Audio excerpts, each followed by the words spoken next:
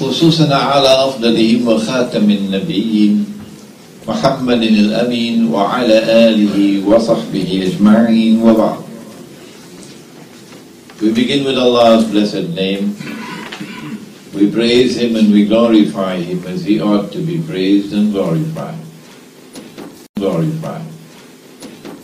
And we pray for peace and for blessings on all His noble messengers, and in particular on the last of them all, the blessed Prophet Muhammad sallallahu ta'ala alayhi wa sallam. We are now at the last day of this, the second International Islamic Retreat, which is taking place here in Cape Town, in Simonstown. We thank Allah who has made it possible for the retreat to take place. And we pray and pray and pray even more that Allah may bless the young and the small team who have worked so very hard here in Cape Town. So very hard to make this retreat possible and to provide us with all the beauty of yesterday, with that lovely drive around the seacoast and the nice barbecue dinner last night and the biryani that's coming up today. And we pray that Allah may make it possible for a third International Islamic Retreat to take place about 1 year from now in Malaysia or in Brunei, and that Allah may bless His Excellency Ambassador Yuf Adlan Rose, on whose back he doesn't know it as yet. It's going to be a lot of responsibility for organizing that retreat in Malaysia, inshallah. Ameen. Our subject today is the Muslim village, and in fact it is the culmination of all that we were taught during the retreat.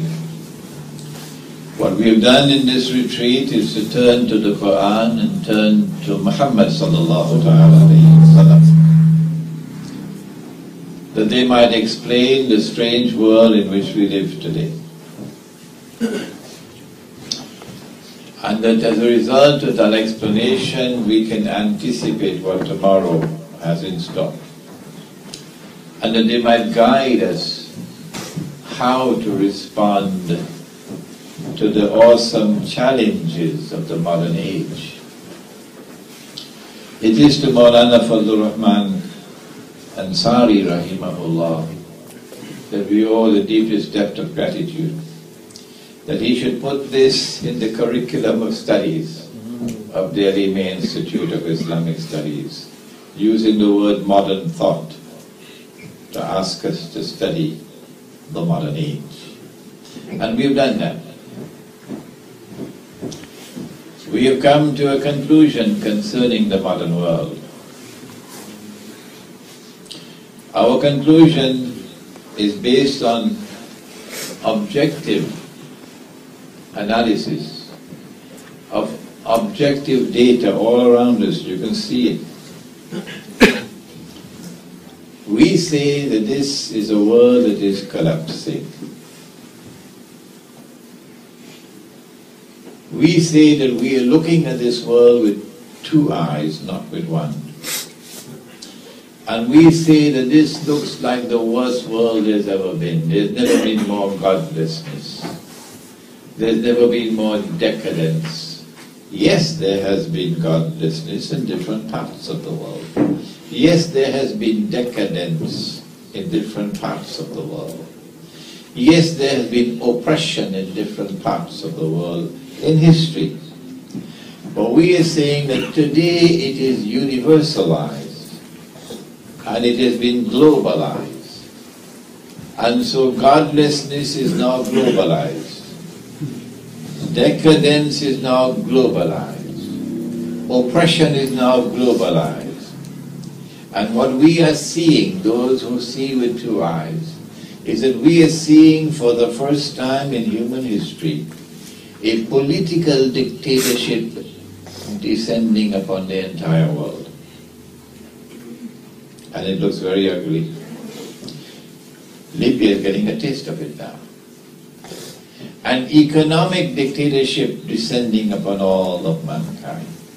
A financial dictatorship descending upon all of mankind that I have defined as a financial Guantanamo waiting to occur. We say this is the worst of all possible worlds. A world in which those who have faith in Allah and whose conduct is righteous are now targeted, demonized, terrorized. A world in which there is universal poverty and destitution, and a few people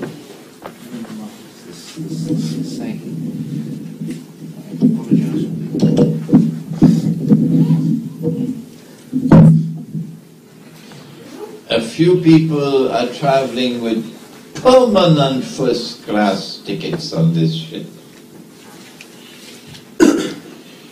And our conclusion is that this is not going to last, that this ship is sinking. But then there are others who see with only one eye and who are dazzled by the cell phones and the internet and the wireless laptop and by something called Skype. Is that how you pronounce it? And MSN Messenger, is that how you call it? And chatting on a chat room with people from all over the world and so on. Now this is the best of all worlds, where you can fly back and forth in minutes, where yesterday it used to take months. There's never been a better world than this. Not only is this the best of all worlds, but more than that. All that came before this world have now been superseded, have now become redundant, and religion is included in that. It has been superseded. Religion now belongs to the museums of history. This is the difference between those who see with two eyes and those who see with one.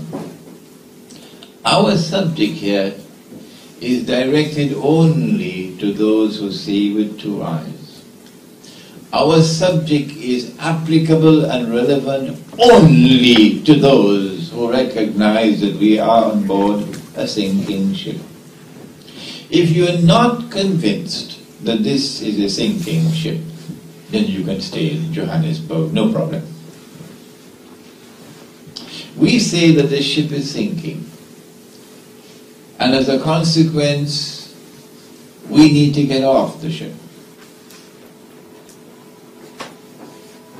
We recognize that the ship is sinking most of all because of shirk. Yes, there is riba, which is very bad. Yes, there is zina, which is terrible, it stinks. And there are so many other things that are causing the ship to sink. But we say that the ship is sinking most of all because of shirk.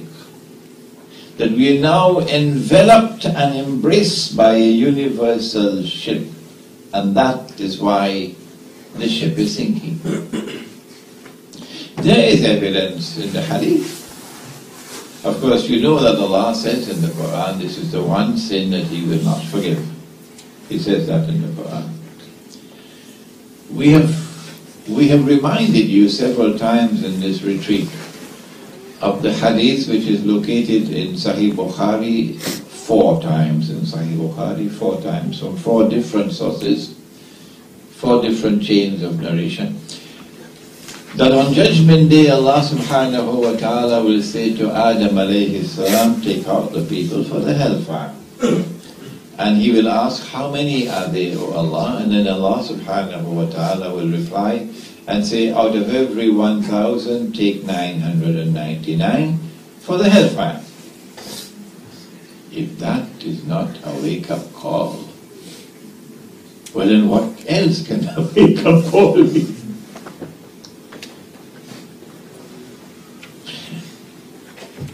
The companions of the Prophet ﷺ were dismayed, terrified when they heard that. And he could see it in their faces. And then he smiled and he said, good news for you. Good news for you. The one for Jannah will be from you. From you. Meaning, a people who have the truth and who live the truth. Not George Bush and company. The 999, however, he described as Gog and Magog, and as Ahlu Ya'juj wa Ma'juj. In other words, a God who is merciful and forgiving, and who is prepared to forgive all sins. Inna Allah yaghfiru dhunuba jami'a. Allah is prepared to forgive all sins. Tell my servants, even if they come to me with sins as high as the sky, I will forgive them all. A God who is merciful and forgiving and compassionate sends 999 out of every 1,000 into the hellfire. What explanation can there be for it? There's only one. Shirk. Because he said, I will not forgive this sin. He said, the one for Jannah will be from me. Will be from you, sorry. And the 999 will be from Gog and Magog. From this hadith, we have two major signs of the last day. We have shirk, universal shirk, which will come only from Dajjal. He said about that shirk, he said that the shirk of this ummah, the hadith is in the Musnad of Imam Ahmad, the shirk of this ummah would be as difficult to recognize as it would be to recognize a black ant on a black stone in the darkness of the night. And the kafara is that you should recite, O Allah, kindly protect me from the shirk of which I am not aware, the shirk which I commit of which I am not aware, and kindly forgive me for the sins that I knowingly commit. Dajjal is the mastermind of the universal shirk.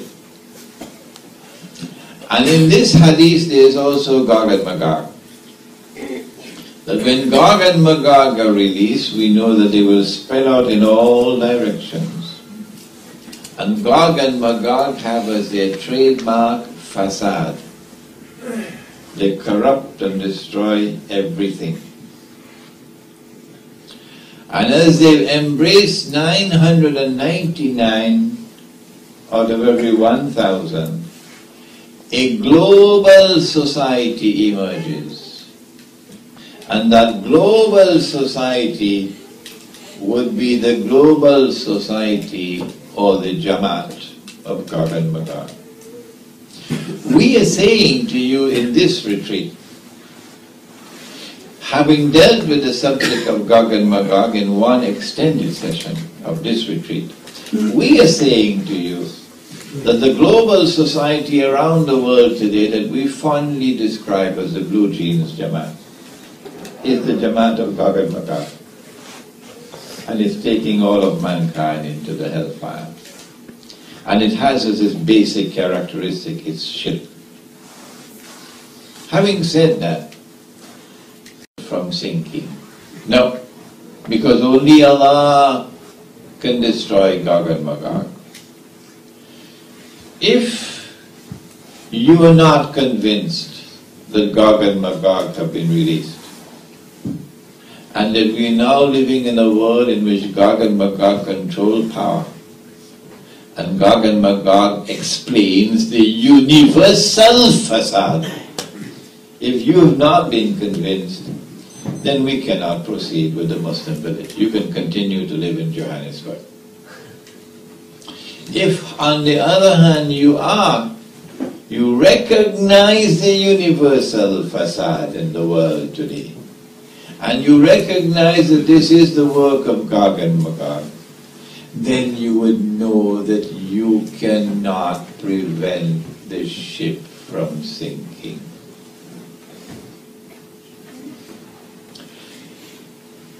If you are on board a sinking ship, and when the ship sinks, it's going to take all those who are on board, even those who build a 50 million rand worth masjid, oh, you should see it like a palace.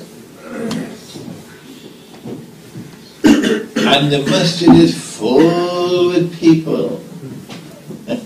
But when the ship sinks, it's going down with all of them. What do? Our answer in this retreat is simple. You got to get off the ship. Do we have any parallel in the Quran? Yes, we do. In which surah? Suratul Kahf. Yes. And we have in this retreat explained that subject. That the young men lived in a world which was saturated with shirk. They could not prevent the shirk. They stood up and they denounced the shirk. They stood up and they declared their faith in Allah fearlessly. But the town, the city in which they live, demonized them, terrorized them, as the world does today with us, who dare to proclaim our faith in Islam, and to stand up and tell them you are a godless world, you are an oppressor. Not all Muslims are like that, unfortunately. There are some who prefer to put the job first and Allah after. Put the green card first and put Allah after. Put the US visa first and put Allah after. Put the house in which they live in Rondebosch first and put Allah after. Yes, such people will not do what the young men in Suratul Kahf did, who stood up and declared their faith fearlessly. Only those who do that, only those who stand up for al-ma'ruf and stand up against al-munkar. And this is our mission. كنتم خير أمة أخرجت للناس تأمرون بالمعروف وتنهون عن المنكر وتؤمنون بالله. This is the mission that Allah gave to us, to stand up for what is truth and for what is justice, and to stand up against what is false and what is unjust and oppressive. Only those Muslims who fulfill this mission, only they are targeted. The rest can go home and have braai for dinner and go to sleep. You know it's braai now. That's what you had for dinner last night. No, they don't call it barbecue in Cape Town. They call it braai. I can't pronounce it, but something like that, braai. So these young men gave us the model of conduct. The model of conduct. If you stand up like this in the United States today, you lose your job. No question about it. You lose your job. And then your wife is going to take a pot and beat you on your head. Your children are going to curse you. Because we're going to have to leave the United States now, and this is heaven. We're going to have to leave heaven to go back to hell in Pakistan. Daddy, why did you do this? Huh? These young men stood up and gave us the model of conduct, becoming of the believer in the age of Hijrah. And eventually they had to flee. They had to make a Hijrah. Have you ever heard about the word Hijrah? You have? Hijrah? Is it Sunnah? It is. Is it Sunnah of Muhammad alayhi salatu wasalam? Is it also the Sunnah of Ibrahim alayhi salam? Look at that. This is Hijrah. Rather than stay back and strike a deal, rather than stay back and compromise to keep your job and keep your wife happy. Oh, sometimes it's the wife who wants to go. They've been writing to me, women have been writing to me. Their husband doesn't want to leave. He wants to stay in heaven. It's the other way around. If you stand up like this, then you have to leave. And these young men left. This is getting off the ship. And they fled to the cave. And when they fled to the cave, how did Allah respond? I'm not talking about your boss and your company. I'm talking about Allah, the one who created you from a drop of sperm. Allah was pleased with their conduct. وَإِذِ اعْتَزَلْتُمُوهُمْ وَمَا يَعْبُدُونَ إِلَّا اللَّهِ وَمَا يَعْبُدُونَ إِلَّا اللَّهِ وَمَا يَعْبُدُونَ إِلَّا اللَّهِ Here's the shirk. فَأُوا إِلَى الْكَهْفِ Flee to the cave. What comes after? يَنْشُرْ لَكُمْ رَبُّكُمْ مِنْ رَحْمَتِهِ إِلَى آخِرِ الْآيَةِ Allah will shower you with His mercy. What more do you want from that than that to get off the ship? So now welcome to the subject of getting off the ship, or rather getting off the sinking ship. What do we do if we are to get off the sinking ship? Our first obligation is to try to establish the deen wherever we can. So you're not jumping off the ship to go off on your own. Tom going so, Harry going so, Dick going so, Mahmoud going so, Ali going so. No.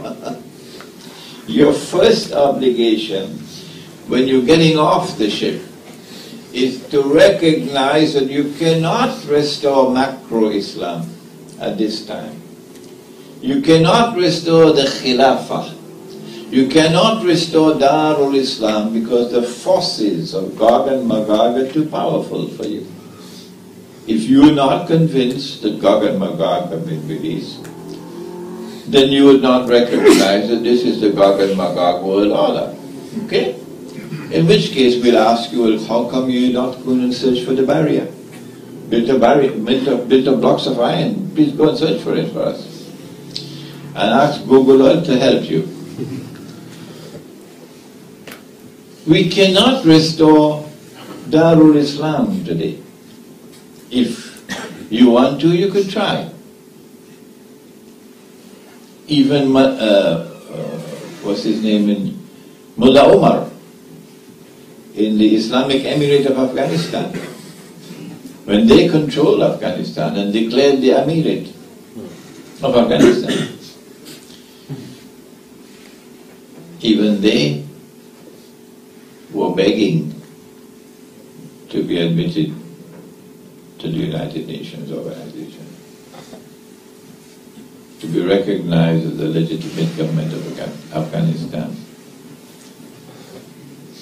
And therefore, once they are recognized as a legitimate government of Afghanistan, which they were begging and begging the UN to accept, they will now have acceded to the Charter of the United Nations. And the Charter of the United Nations gives authority to the Security Council over the Khalifa. When the Security Council says to the Khalifa, sit down, he has to sit down. Didn't Mullah Omar think about that? And when the Security Council says to the Khalifa, stand up, he has to stand up. Because the Security Council must be obeyed. So nowhere in the world do we have Darul Islam today. And it is not possible to restore Darul Islam because you need to control, you have sovereignty over territory. And they will not allow you to have that. They want to rule the world.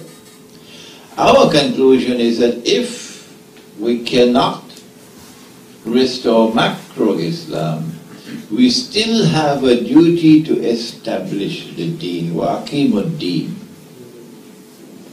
And therefore our option is the micro model. To establish Islam at the micro level. Where can we do that? It cannot be done in the cities, because the cities are the centers of the war on Islam. And so our conclusion is not a cave. No, they chose a cave. Not a cave. Why? Because our first option is to establish the deen. When we try and we fail to establish the deen, then the cave.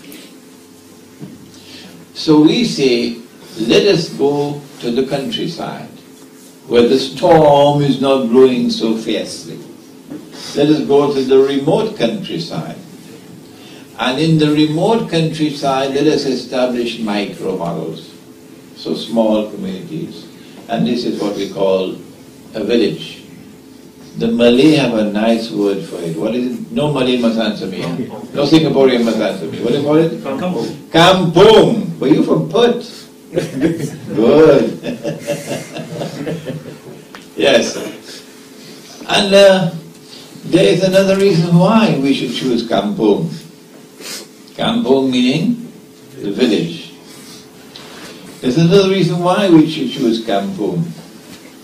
Because Dajjal spoke to Tamim ad-Dari, the hadith of Sahih Muslim.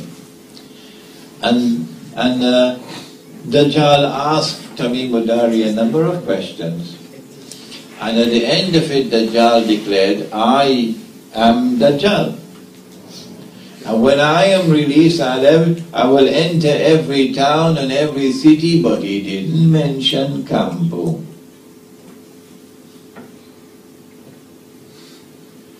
And the evidence is clear that when you go to the remote countryside today, you will see a way of life which is as yet not corrupted by the city.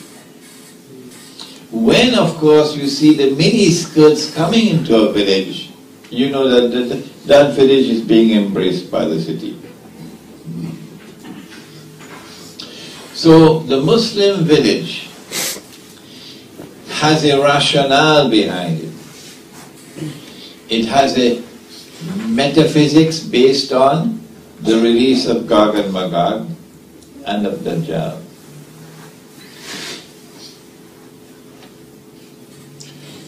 When we move to the Muslim village, it is for the purpose of seeking to establish the deen at the micro level. How do we do that? If we can move to an existing village, it's easier than creating a new village brand new. That takes time and resources. It is a new village or an existing village. One of the first things that we have to achieve is the Jama'ah and the Amir. That's the basic structure of the Muslim village, the Jama'ah and the Amir. If there are non-Muslims in the village, then the Jama'ah will have links with them as a collective unit. It is not that individual Muslims will be negotiating with individual Hindus and individual Jews, no. So the village will have as a unit the Muslim community, and as a unit the Hindu community, and as a unit the Jewish community, for example. And these communities will have a collective agreement for sharing the same space. We call that a plural model. Plural model of a state, plural model of a community. And this is exactly what the Prophet did, sallallahu ta'ala alayhi wa sallam, when he reached Medina. But we're not going to spend time today on how to negotiate that agreement or constitution for the village. We're going to spend more time on the Muslim community in the village. It has to be one Jama'ah and one Amir. And since it's a small village, one masjid, you don't need two. All the Muslims in the village who want to be counted as a part of the village must give the bay'ah, or the oath of allegiance, to the Amir. The Amir is chosen based upon knowledge of the Quran coming first. Because if you don't know the Quran, you're not going to survive, not at all.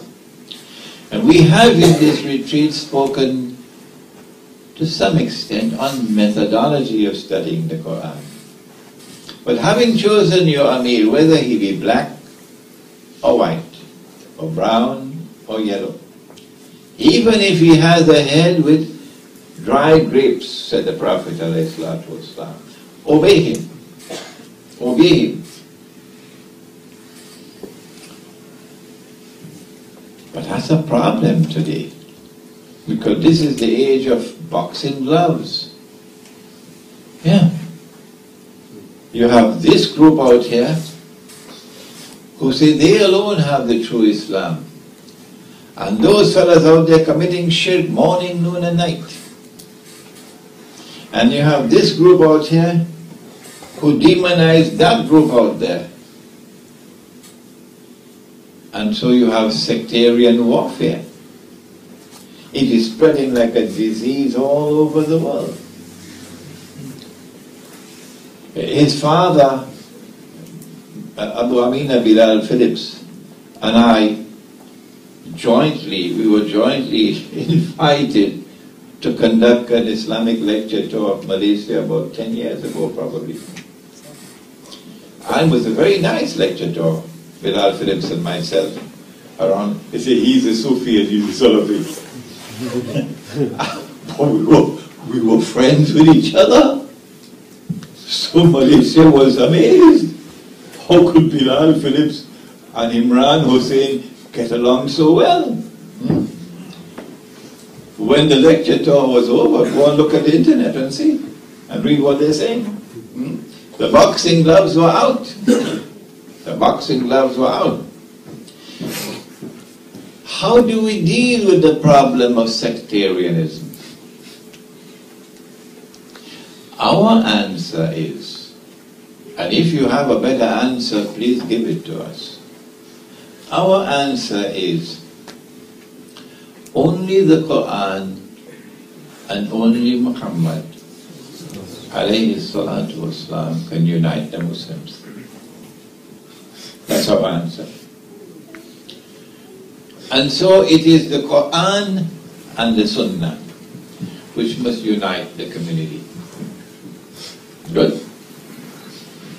And so we say in the masjid, we will not permit in the masjid anything which is not firmly based on the Quran and the universally recognized Sunnah. Alright? Okay. But there are practices, religious practices, which have emerged over time.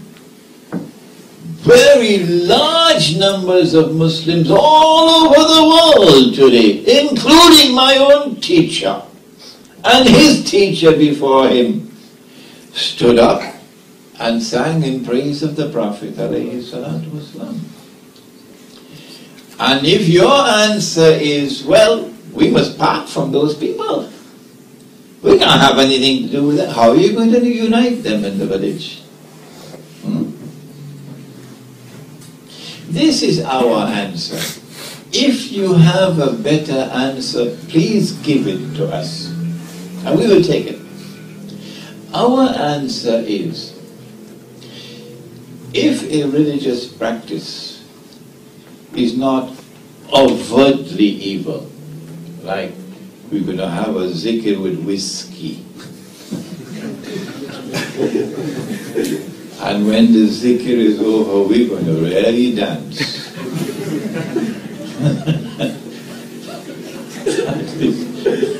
that is evil.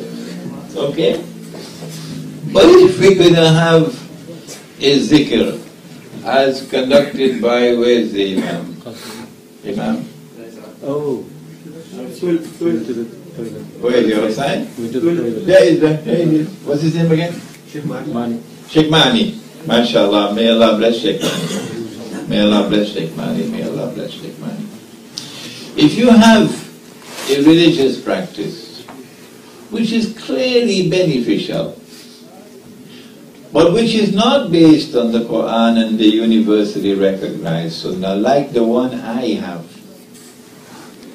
that I have a zikr of the recitation of Surah Al-Kahf. Recitation of Surah Al-Kahf on the day of Jummah, that is firmly in the Sunnah. But collective recitation of Surah Al-Kahf is not. It's not. Because it is not, the collective recitation is not in the Sunnah. But I have chosen to have the collective recitation because there are some people who don't ever recite the Quran. Never. There are others who don't know how to recite the Quran. They always say, give me the English Quran. And there are others who are so weak that if I have the collective zikr, they will come and they will recite, but when I don't have it, they will not do it. So you have to teach them to creep. So for this reason I have the collective recitation of Surah Al-Kahf on the day of Jummah. But because it is not in the Sunnah, I do not take it to the masjid. No. I do not take it into the public life. No. I bring it into the private in order to avoid fitna. In order to avoid fitna. So this is the methodology for solving the sectarian cancer. That in the Muslim village, the masjid and the public life of the village would be firmly built on the foundations of the Quran and the universally recognized Sunnah. Any other religious practice, regardless of how beneficial it is, regardless of how many people are engaged in it, we will say keep it in the private and do not bring it into the public, so that we can avoid fitna.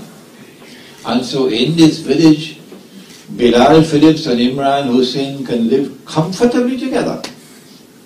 Oh yes. But when someone comes into the village now and sees or hears about someone in private standing up and singing in praise of the Prophet ﷺ and starts shouting bid'ah haram, what do? After, of course, warning that person, we'll ship them out of the village faster than Federal Express. Why? Because you're creating fitna. Now then, this is my plan for the village. To solve the problem of disunity, to bring unity, to resolve the problem of sectarianism.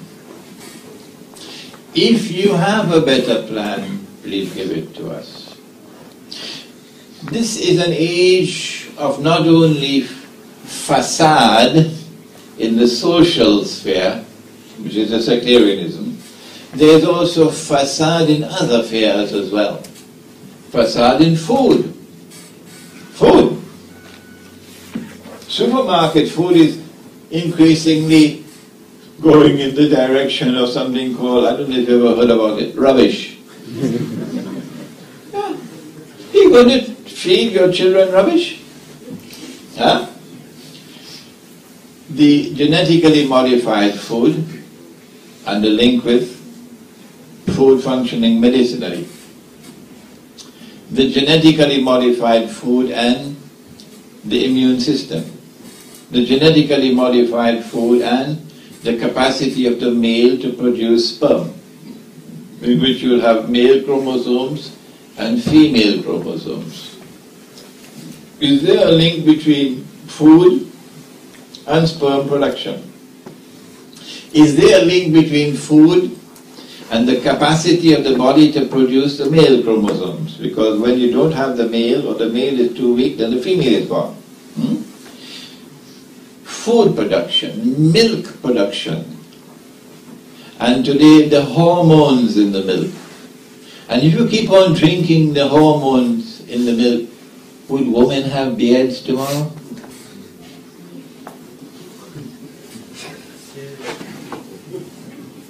And would men now develop in such a way that looking at a profile you don't know who's a man and who's a woman?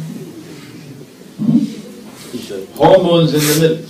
Thank Allah that we have amongst our sisters some who are doing good research on the subject, and we're going to ask them to talk later on. So in the village, to make it short now, in the village we have an absolute obligation to produce our own food, to produce our own milk, to produce our own meat.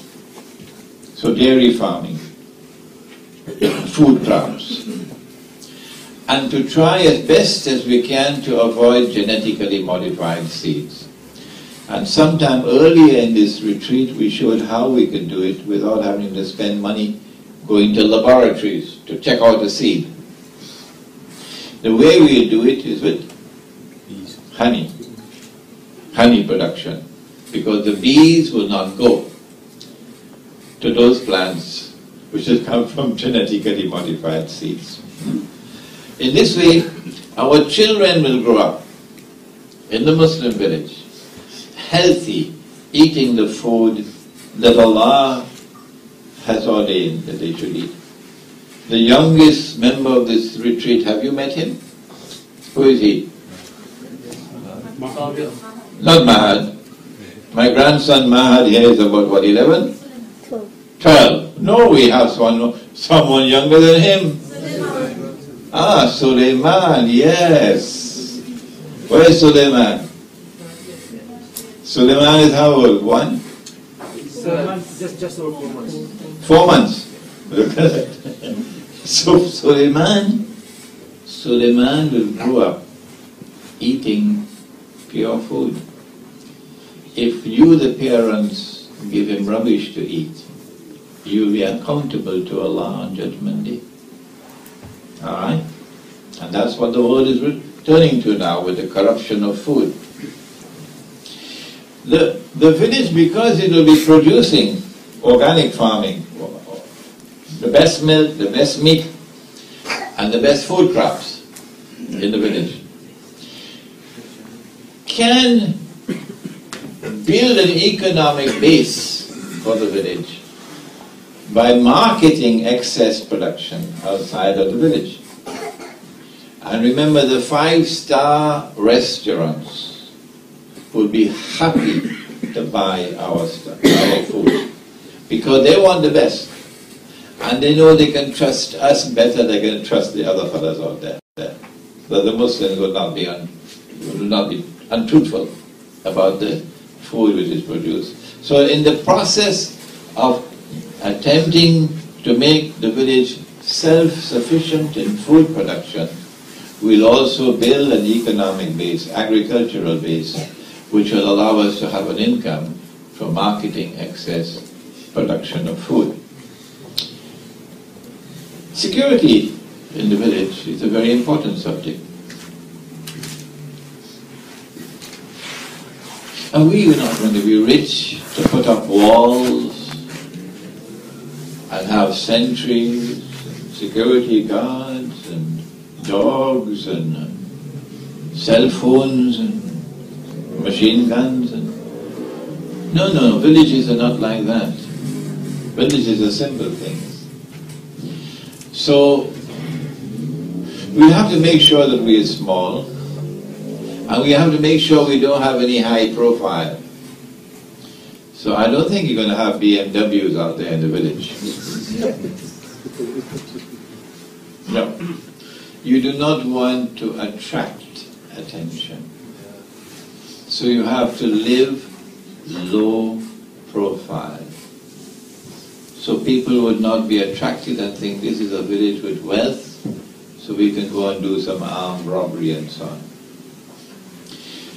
But also, there are others who may want to attack us, and they're not just robbers. They're coming for other reasons. So, the method in which we'll ensure security is that no stranger, stranger means someone who is not resident in the village, no stranger can enter the village unless invited to enter by a resident. In the Islamic law of international relations, this is called an aman. You cannot enter Darul Islam without an aman. Today you use the word visa.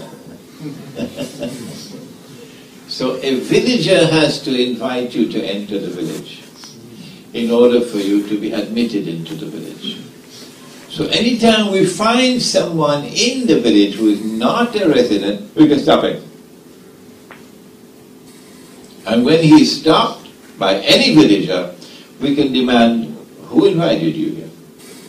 And if he does not have an invitation, we ship him out.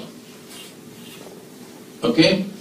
So you cannot have your village in public property. You'll have to build your village in private property. You can't have public roads, because he has the right to come in on a public road. That's one of the methods of ensuring security. But that's daytime, when you can use your eyes and see the people around you. What about the night time? The night time, you're not going to be sleeping on your bed every night. No. Some nights you're going to be out patrolling. It doesn't matter who you are. You're going to have to spend some nights patrolling, so that you have nighttime security and you have daytime security. The rest of the subject of security should not be discussed in public. That's a matter for the Amir and for the Shura, for them in private to discuss other matters pertaining to security.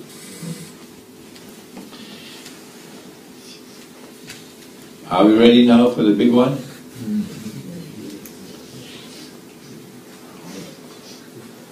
What do we do with women?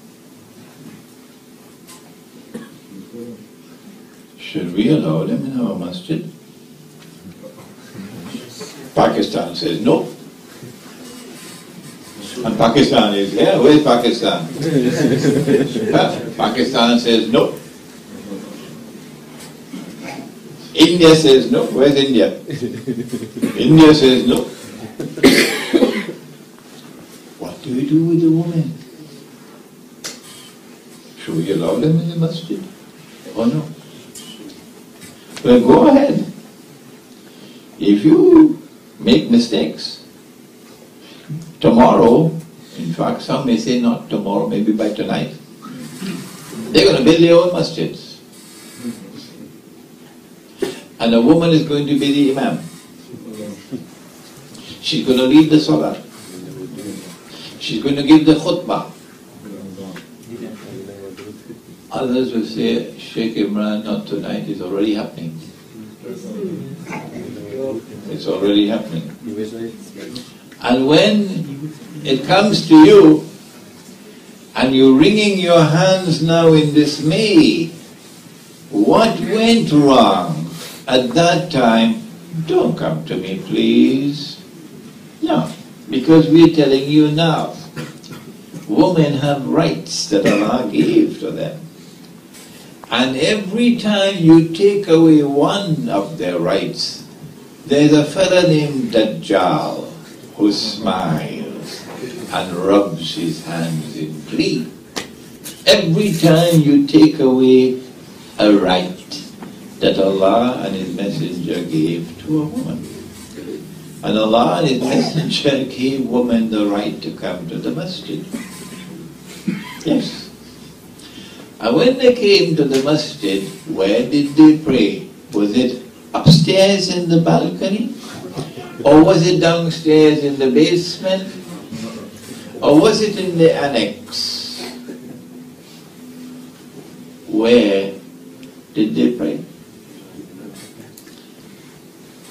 The Prophet said, alayhi salatu wasalam, and most women don't know this.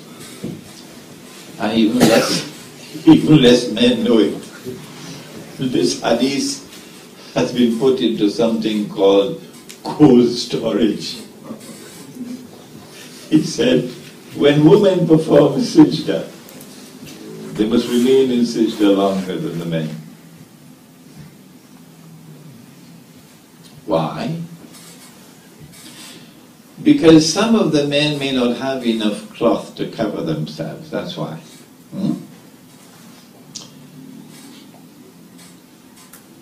Where in the world today women do that, stay in the Hijrah longer than the men? Have you seen that? Huh? Well, in order for a woman to have to stay in Hijrah longer than the men, she has to be in the masjid, right? Good, so that problem is solved over the village. Number two, she has to be behind the men, isn't it? Because if she's in front of the men, there's no problem. But if they don't have enough cloth, so she has to be behind the men, okay? That's where Allah's Messenger put them. That's where Allah ordered them to be, behind the men. Not because the men are superior than the woman. No! It's because if you put the woman in front of the men, no man will be able to concentrate.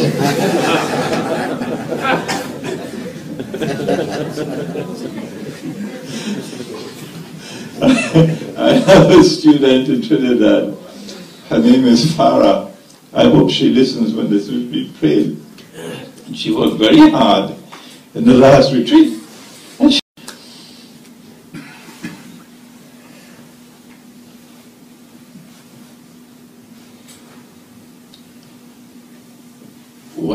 What are we going to do when a woman comes to the village and she says, I want a husband, I want to be married? Will that happen? Can that happen? Have you heard the hadith? One of the signs of the last day is that one man will have to maintain how many? 50 women? 50 women? I wonder what would cause that tremendous imbalance between men and women. Could it be that the cause for the precipitous decline, alarming decline in the birth of baby boys would be because of something that will be damaging sperm production, the male chromosome? We have a sister here who has some very interesting thoughts on that subject, and you'll hear from her just now. But it is going to happen, and it has already started. An alarming decline of birth of baby boys, so that a large number of women for a small number of men. That is something that will make Dajjal rub his hands in glee. He will be smiling. Because that kind of pillow is going to create anarchy, sexual anarchy, promiscuity, zina, people stealing each other's husbands, a number of women sharing a single man, and he would be like a slave, because they will assign to him, you go there tonight, you go there tonight, you go there tonight, tonight. Yeah, they will assign to him what are his duties. Yeah. How do we solve that problem that is going to come tomorrow? It is not only a problem for women, it is also a major problem for men. And it is coming about because we are the authors of our own destruction. The laptop, and notice where the laptop is placed, and the impact of the radiation of the laptop on sperm production. The cellular phones, we had in the last retreat a medical doctor from Canada who addressed the retreat on this subject and who provided medical evidence that the use of cellular phones, you can only use a cellular phone when you have these antennas all over, because the whole area is polluted with radiation, and if you are in that catchment area of this radiation, it affects your male sperm production. Which incidentally means that we should try to locate the Muslim village in a place where cell phones don't work. Bad news for some people, who are addicted to the cell phones. You could dispense with your wife, but not with your cell phone. So we have a situation coming tomorrow. Those who consider this to be the best of all worlds will not be bothering about that. But we are reading this world as a world in which the signs of Allah are ominously unfolding. And we have to use the Quran and use Nabi Muhammad ﷺ to understand and to respond. So what are we going to do when they have chaos out there in the cities? It's a sexual jungle out there in the cities, when the women outnumber the men by such an alarming proportion. What do we do? The answer is that every woman who comes to the village and who says, I want to be married, somebody has to marry her. So if your wife says, my husband can't take another wife, and she did not put that into the marriage contract at the time of marriage, she can do it. At the time of the marriage contract, she can do it. And if he agrees to it, then he has to abide by that. But if that was not there in the marriage contract, then that wife better go back to Johannesburg. The implication is that the men of the village would have to marry every woman who comes to the village and who says, I want to be married. It is not uncharitable on my part to say that not all women are beautiful. Don't tell that to your wife, that she's not beautiful. When she cooks, you must ensure that you say this is the best food. In my case, I don't have to be untruthful because she does cook the best food. You better say that. Not all women are beautiful, okay? There are some who are stunning in their beauty. But Allah says in the Quran that He created us from the earth like trees and plants. Where did He say that? Sheikh Ali Mustafa, you don't answer. He says in the Quran that He created us from the earth like trees and plants. Where did He say that? I said Sheikh Ali Mustafa, do not answer.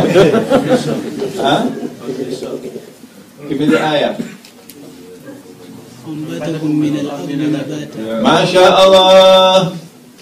MashaAllah from Egypt, Surah Al-Nuh. Wallahu ambatakum. It doesn't say ambata lakum. It says Wallahu ambatakum. And Allah has caused you to grow forth. Wallahu ambatakum min al-ardi. Allah has caused you to grow forth from the earth, nabata, like trees and plants. And so in the same way that there are some trees which are ornamental trees, so too there are some women who are stunning in their beauty. And in the same way that there are some trees which are for timber, and some trees which are medicinal trees, and some trees for lovely shade, and some trees for fruit, and some trees for food, and you can go on. So too human beings are different. They're not all the same. So not because she's not the most beautiful woman in the world would you say you're not going to marry her? No. I am marrying you because I want a house in heaven. That's why I'm marrying you.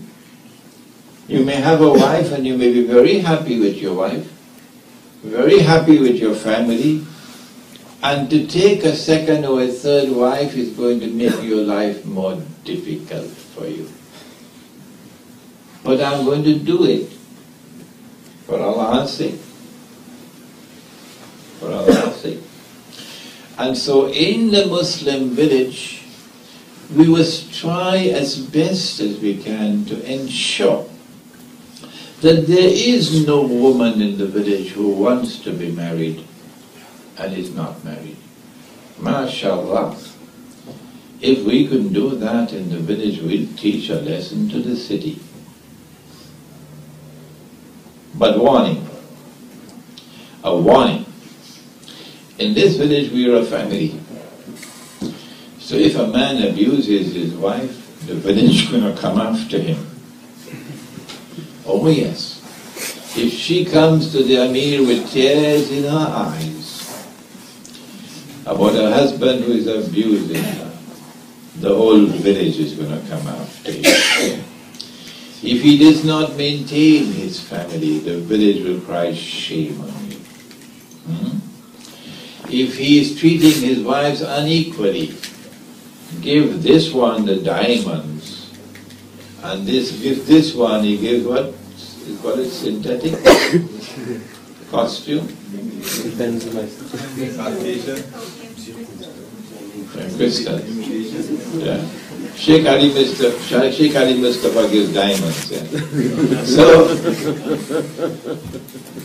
So if you don't treat your wives justly, it is the business of the village. You can't say, stay out of my business.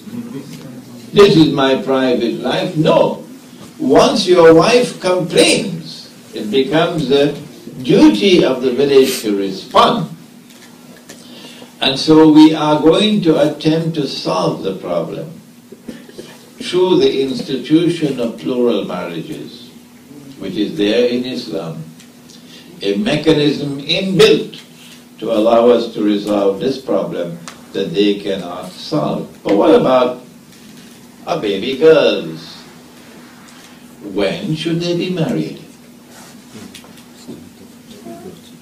Who should answer that question? The New York Times or CNN? Let us turn to Allah subhanahu wa ta'ala. And if you have any disagreement with him, wait until judgment, then you speak to him. Maryam, the mother of Jesus, is assigned to the temple because the mother had made a vow. And she lives in the temple under the guardianship of Zakaria alayhi salam. And the priests in the temple, the rabbis in the temple, oh, they had a good time. You don't have a girl in the temple, it's usually boys. So there must have been a lot of fun in the temple with that little girl in the temple. But when she reached the age of puberty,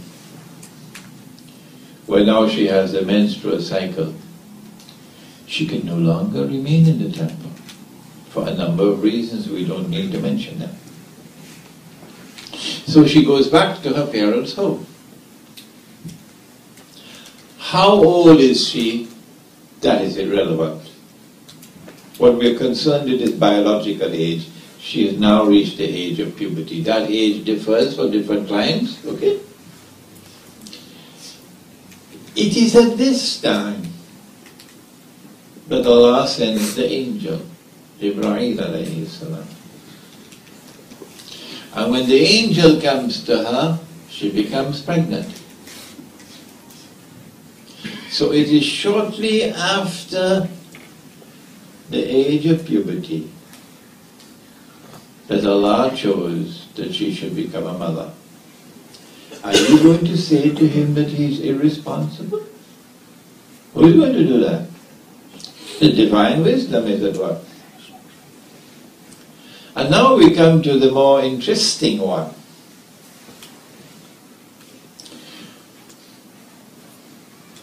They say that the Prophet ﷺ married Aisha.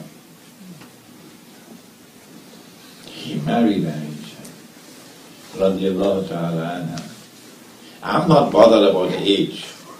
That's not important now, whether it was 6 or 7 or 8 or 9 or 10. So don't talk to me on that. He married Aisha. Where's the evidence? You were the one who said it, eh? Who conducted the marriage? And who were the witnesses? Hatu burhanakum. In a marriage, you have the freedom to choose to marry. And if you want to decline, you have the freedom to decline, otherwise the marriage contract is invalid. Was this present in this marriage ceremony? Huh? So if you say that there was a marriage ceremony, that's the only way you could possibly say that he married her. If you say that he married her, then there had to be a marriage ceremony. And if there was a marriage ceremony, these are the conditions of a marriage ceremony. And I say he never married her. So I don't have to bring all that up. I say there was never any marriage ceremony. So we don't have to find out what was the name of the marriage officer. And what was the name of the witnesses. I say this marriage was contracted in heaven. Allah chose her as his wife. And when Allah and his messenger has decreed a thing, there is no option. No option. So Aisha radiallahu ta'ala has no option. Her parents have no option because Allah has decreed it. There is no marriage ceremony of ijab and qubul because Allah has already married them. So to say that the Prophet Muhammad ﷺ married Aisha is false. Never use that term that he married her. Rather you should say that Allah himself married them, if you want to use that terminology. He took the decision, he ordered that they be married. He could have, if he wanted, decided on this before she was born. Yeah. He could have, if he wanted, take the decision when she was 1 day old. Yes, he could have done it. 1 day old, she's 1 day old.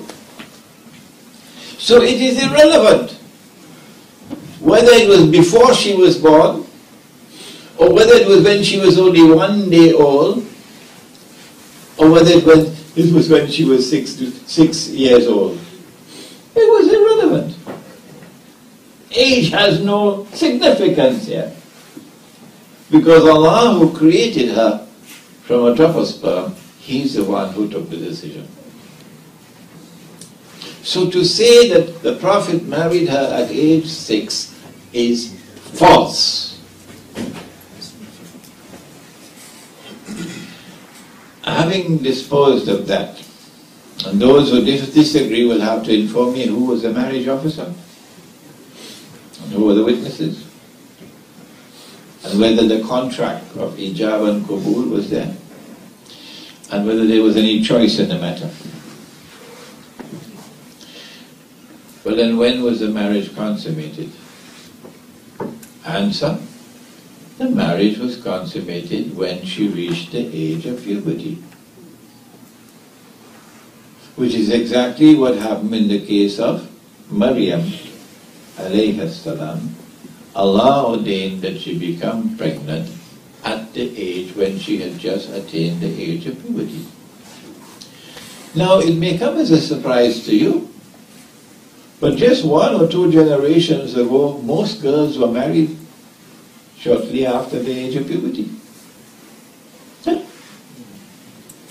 I know several in my own little island, my own little Caribbean island of Trinidad, excuse me, my own little beautiful Caribbean island of Trinidad,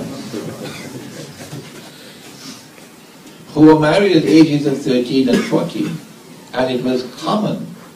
Such marriages were common until Dajjal came along, and Dajjal brainwashed our people and all of mankind, because he wants to bring about a world of zina,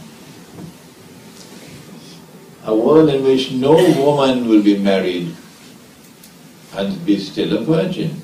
No, you must have lost your virginity long ago. She's a schoolgirl, and she's attending school in Minnesota, and she is 14 years of age.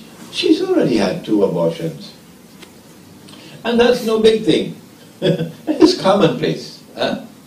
This is Dajjal's plan, to bring about a sexual revolution that will attend or be a byproduct of the feminist revolution.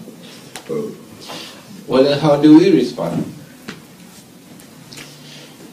In the Muslim village, our daughters would not be forced to be married against their will.